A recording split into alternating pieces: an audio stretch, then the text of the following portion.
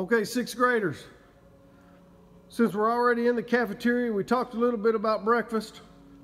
We'll go ahead and stay here and talk about lunch. As you can see, the tables on this side, left side of the cafeteria as you're coming in, this is our sixth grade maroon side. Sixth grade maroon people, I'm showing you the lunch schedule, and it's not an optical illusion.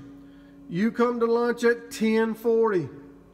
You will leave lunch at 11:09. So at the tables, you've got a blue sign up above the table with 3 teachers' names.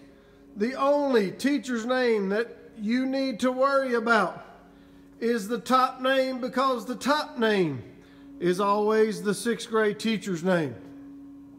The table number that you also see, that will help the adult who dismisses you to go get your lunch to go through. So what'll happen is, whoever your fourth period teacher is, he or she is assigned 2 tables. You come into the cafeteria, you sit down at those tables. An adult will come through and will say table 7, table 4, table 1, whatever number you guys can line up. Just like we did with breakfast, we line up in the serving line, and we're going to go through. A little bit of difference as far as lunch is concerned. We have 2 serving lines. Both serving lines serve the exact same thing. We get our milk, we come through. If we go to the front line, if we go to the back line, it does not matter, but we also have a salad box. If you would like the salad box, you can pick it up and go through whichever line you were assigned to. We're going to come back through. Again, tell the ladies what your choices are.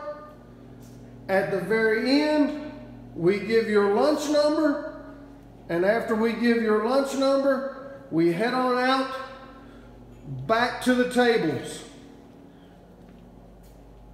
When we get out, we go back to the same exact table where we sat when we first entered the cafeteria.